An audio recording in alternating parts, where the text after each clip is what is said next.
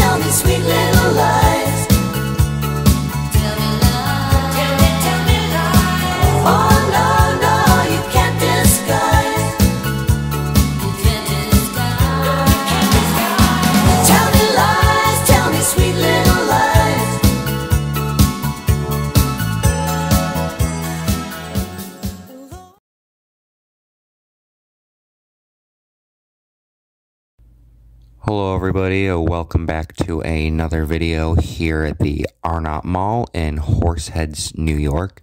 I guess we could get into a little history on the mall. It was opened in 1967. When it opened, it only had 40 stores, and JCPenney is the original anchor.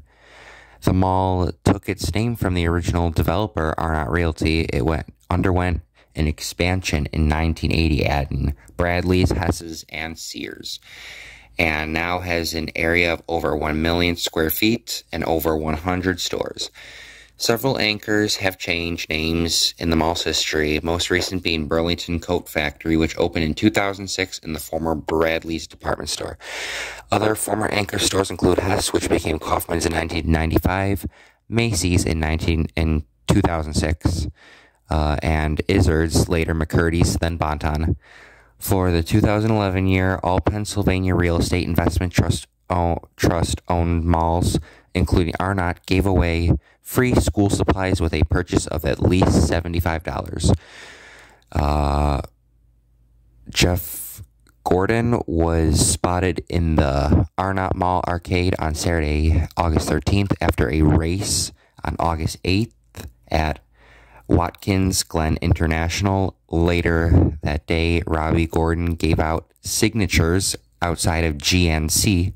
Employees of the mall said they felt the 2011 Virginia earthquake that affected much of the Northeast United States. 2010 saw multiple classic chain anchors retreat from brick and mortar after being challenged by digital retailers in recent years.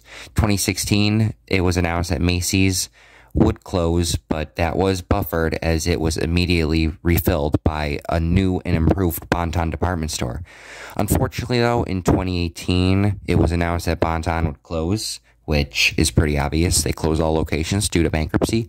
And in 2020, Sears closed down, leaving only JCPenney and Burlington as the only operating anchors.